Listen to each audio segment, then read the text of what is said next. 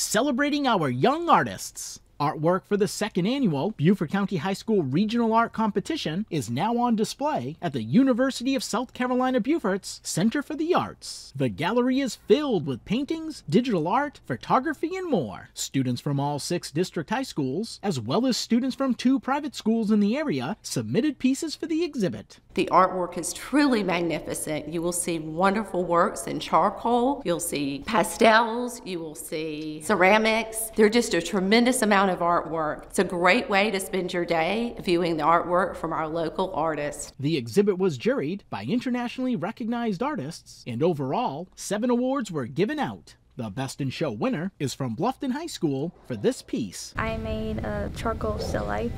Finding out that I won the Best in Show, it made me feel really happy to know that my work was recognized as, this really good piece.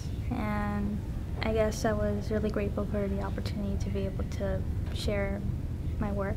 The 2 sponsors of the art show also give out awards. The Coastal Discovery Museum's First Place Award was presented to a Beaufort High School student, and the USCB First Place Award was won by a student from Bluffton High. I just took a picture of my friend Jamar in the classroom, and I just wanted to experiment with hyperrealism because normally I do realism, so I wanted to add pores, hair details, and all that. So I worked on it for about a month and a half. My piece was sort of a collection of 2 pieces in one. The first piece on the top was a drawing of me holding a teddy bear, and then on the bottom it was a hand sort of like dropping the teddy bear, and it was sort of meant to convey like growing up and like sort of that affection that we had for our toys and our teddy bears. The high school regional art exhibit will be on display through April 2nd at the USCB Center for the Arts in downtown Beaufort.